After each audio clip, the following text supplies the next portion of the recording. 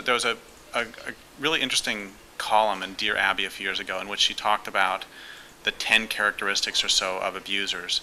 And she talked about, basically if your partner exhibits very many of these characteristics, you should get out.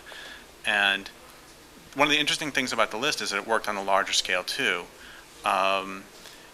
Does your partner use violence in the context of a disagreement? Well, on a larger scale, what about cops? What about the military? Does your partner not allow you to leave during an argument? What about prisons? Does your partner have a history of prior abuse? Well, I think that most of the indigenous peoples on the planet would say that this culture has a prior history of abuse against them, of violence against them. I think also that the salmon would say so. I think the great auks would say so. I think that the passenger pigeons would say so.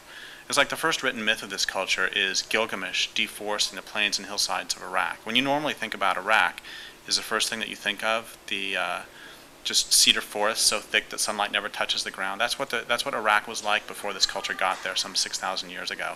The Near East was heavily forested. Greece was heavily forested. North Africa was heavily forested. And forests precede this culture and deserts dog its heels. That's what it does. A few years ago, I read this very interesting book called Why Does He Do That? Inside the Minds of Angry and Controlling Men by Lundy Bancroft. And in there, he talked about how he explodes a lot of the falsehoods that are associated with our concepts of how abusers work. That, for example, we think that abusers lose control and they just get violent. And what he said is, so when an abuser loses his temper, does he beat up his boss? Does he beat up a cop? No. And what that means is he really doesn't lose control because he's very exquisitely sensitive to those to whom he can inflict that violence and those to whom he should not. When he destroys things around the house, does he destroy his own things? And so we can ask the same things. We talk about corporations being really destructive, but do corporations pollute their own backyards? I don't think so. It comes there because the world is finite, but they want to dump the toxic stuff into poor neighborhoods, and they're systematically violent. In fact, I would say I would go beyond abusive to psychopathological. They have no sense of conscience.